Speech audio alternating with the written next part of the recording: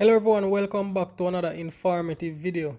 In this video, we have C3, C4 and CAM plants or photosynthesis or pathway side by side, and we're going to be discussing some of the similarities and some of the differences that exist among them. Now, before we get into the details, let us talk about what you are looking at. Now, this green outline here represents the leaf, right? And it is the same for C4 and CAM. So as you can see, this column here is C3 or represents C3 plants. This column represents C4 plants, and this column represents CAM plants. Now, what you are seeing within the green outline is what occurs within the leaf, right? These that you're looking at is within the green outline, and this is what occurs within the leaves of each of these pathways. Now, let us first look at C3 and C4 pathway.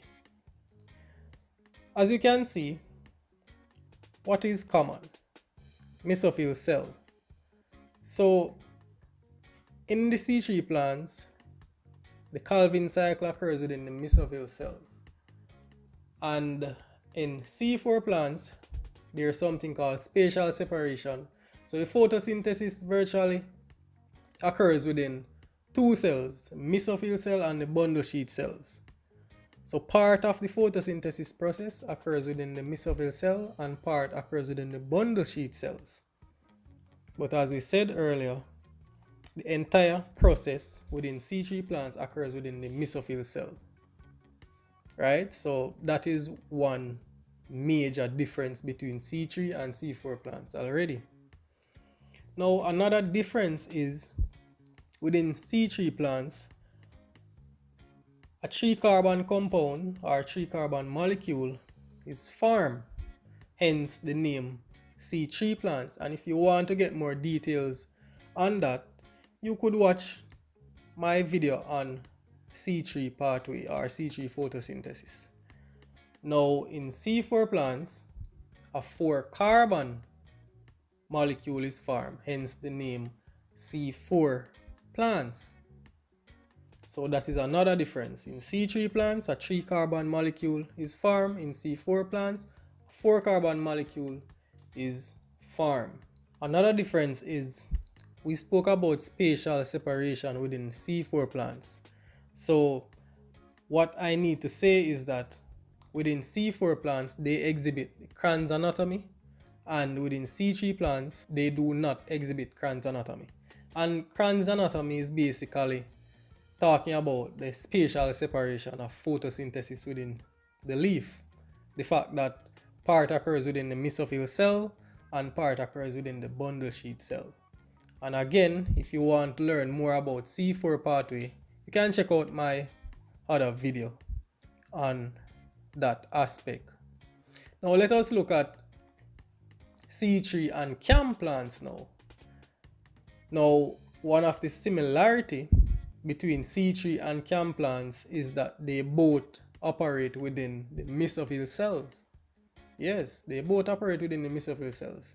However, one of the difference is that C3 plants, as we said, a 3-carbon molecule is formed, and in CAM plants, a 4-carbon molecule is formed. So that is one major difference between C3 and CAM plants. Now, if you look on the CAM plant column or the diagram, you will see a dark spot here representing night and a yellow spot here representing the day. Now what happens is that CAM plants, although everything occurs within the mesophyll cell, part of the process occurs within the night and part occurs within the day. Now I'm going to explain some more about CAM plants, but let us compare C4 with CAM plants first. Now with C4 plants, of course, they form a 4-carbon molecule, as we said before.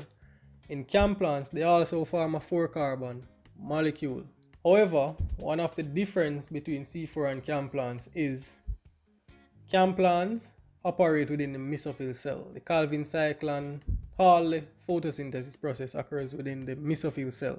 However, in C4 plants, as we said before, part occurs within the mesophyll cell and part occurs within the bundle sheath cell.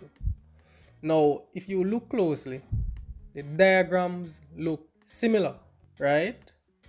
In terms of the molecules that are formed and the Calvin cycle and so on.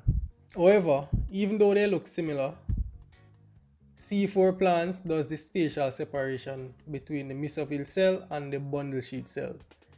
In CAM plants, it does everything in the mesophyll cell. However, CAM plants does part of it in the night and then the rest in the day. C4 plants does everything during daytime, and that is what make C4 and CAM plants or pathway different.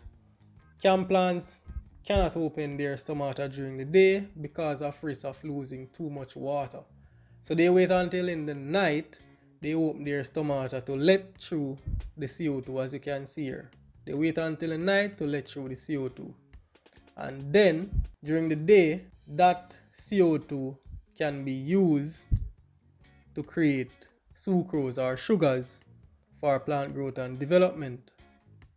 So that is how they combat high heat or high temperatures. They just do not open their stomata during the day. They open them during the night when it is much more cooler and they know that the temperature is low and they won't lose a lot of water. But again, if you want to know more about CAM pathway, just check out my other video on CAM pathway or photosynthesis. So that basically marks how they differ and how they are similar, right? As I said, just to recap, C3 plants, everything basically occurs within the mesophyll cell. The Calvin cycle occurs within the mesophyll cell. In C4 plants, they do spatial separation between the mesophyll cell and the bundle sheath cell. In CAM plants, they basically create the same compounds as C4 plants, but it is not created in separate cells. It is created within the mesophyll cell.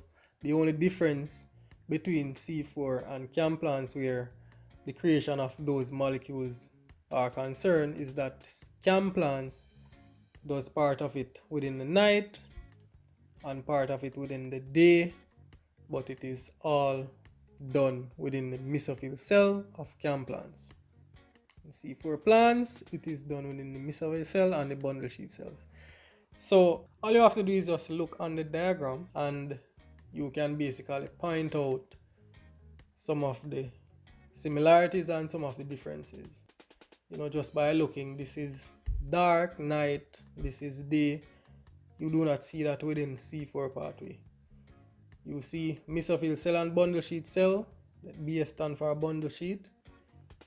That is two separate cells. You do not see it here. You see one cell, just the mesophyll cell. And again in C3 plants, only the mesophyll cell. So everything occurs within the mesophyll cells. Okay, so we have come to the end of this video. If you have any questions or any comments, please put them in the comment section. As usual, please remember to subscribe to my channel and I'll see you again in another video. Hello, now that you're at the end, if this video was beneficial to you, please consider subscribing. To subscribe to my channel, please click the red subscribe button and then click the bell icon beside it so that you will be notified whenever I publish a new video. Thank you.